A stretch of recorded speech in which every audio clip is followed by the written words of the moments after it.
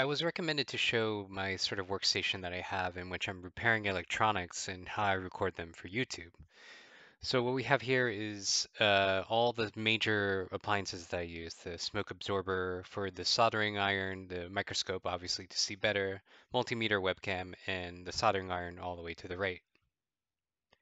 And to the right of the major workstation, I have a kind of an array of other items like plastic gloves, multi-tool, some Kapton tape, etc. Some other projects that I've been meaning to get to as well.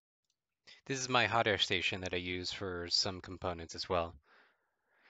And here is a head-on view of the kind of my workstation here. As you can see, everything is pretty compact.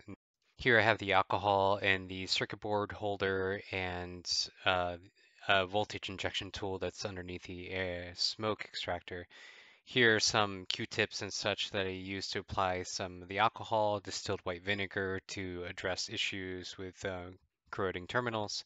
And this is the microscope that I use. I have a clamp of the webcam attached immediately to the right of it, so it serves as like an additional camera. As you can tell here, this is footage from me trying to fix an iPod.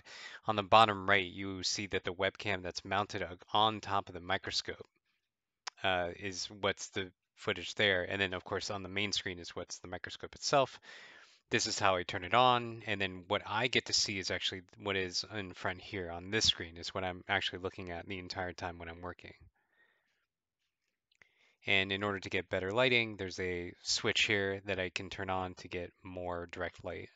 And here's a clamp that's intentionally kind of articulated in such a way in order to get a better angle.